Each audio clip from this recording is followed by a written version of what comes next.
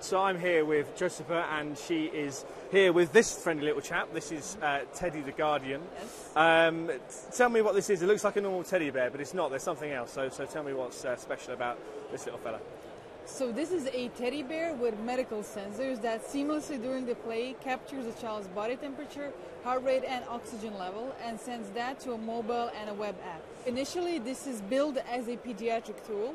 So in pediatric offices, kids often get stressed out because they don't understand this very unnatural and sterile surrounding of hospitals. And because of that, nurses have to do additional work to calm them down and to simply get the data that isn't skewed by this stress level. Tell me then, what if I was a parent and my child had Teddy the Guardian and he was cuddling away with it, what do I get on my phone? What is it telling me that I can use? Exactly. So what do you get on your phone? And this is, for example, the beta version.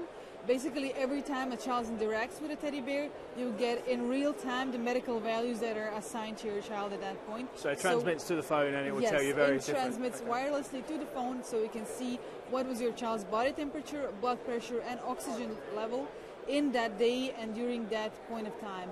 Assuming that there's lots of intricate stuff in here, what happens if a kid goes, I don't really like you, Mr. Teddy, I'm going to rip you apart and chew your insides? I mean, what's the safety implications of Exactly. this? So everything is being very carefully produced and tested. All of the technology has been previously, has all the medical regulation and regulatory approvals to be on the market. Everything is very secured, and basically this teddy is indestructible in the usual ways, but is also washable and can be cleaned because of the cross-contamination issue and because children in generally tend to get things very messy. So our Teddy the Guardian is completely proofed on all of these hazards that are usual among children's hospitals and is very successful at surviving them.